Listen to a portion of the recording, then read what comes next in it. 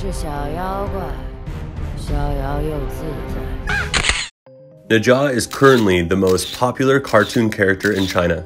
Nezha's image is beloved by Chinese fans, with internet users and even celebrities vying to use its image in the short videos they posted on social media.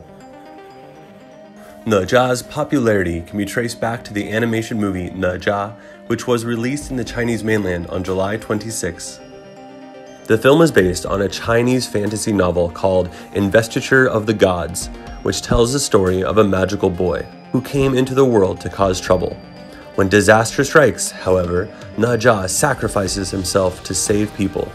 The film's message is one of breaking stereotypes and reversing your fate. On the 27th day of the film's release, it raked in 4.242 billion yuan, $593.3 million in the Chinese mainland alone, surpassing the 4.238 billion yuan, $592.7 million reached by Avengers Endgame, making it the third highest grossing hit of all time at the box office in the Chinese mainland. It was also announced that the film would be released in North America on September 6th. Some people say that Nezha shows China's animation films are making a comeback that is long overdue. Historically, Chinese animation had ink moment in the sun. Chinese animation used distinctively Chinese art forms such as paper cutting, shadow puppetry, and ink wash painting. Since the 1950s, a number of classic works such as Feelings of Mountains and Waters and The Monkey King have had an impact on animation around the world. In the 1990s, with the transformation of China's economy and the commercialization of the animation industry, domestic animation struggled to compete with American and Japanese animated films and TV series shown in the Chinese mainland. In 2015, however, Chinese animation had a turning point. Monkey King: Hero is Back. The film, which is about the self-salvation of the monkey god Sun Wukong, grossed almost 1 billion yuan, $140 million. Domestic animation became mainstream in the Chinese mainland. How did Chinese animation achieve its rebirth? For a long time, there has been a deeply rooted idea that domestic animation is for children. The largest animation consumer group in the domestic market is children under the age of 13.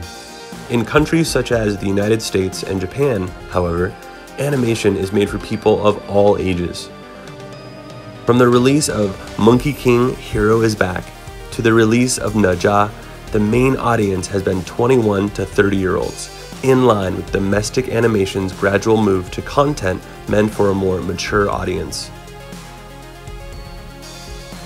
With all this going on, network giants like Tencent, Alibaba, and iQIYI began to pay more attention to the animation market.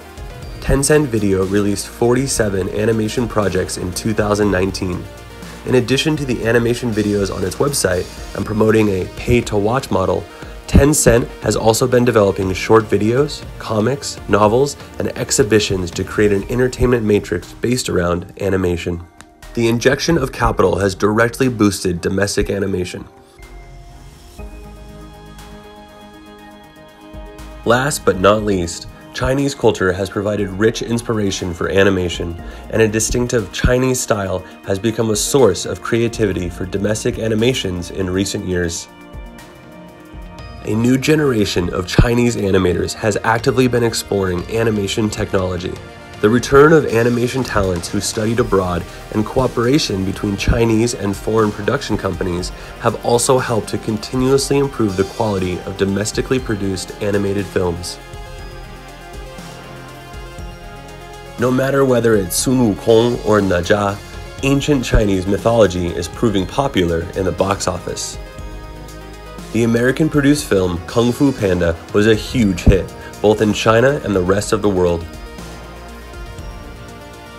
Can Chinese animation, with its distinct Chinese style, succeed in the same way?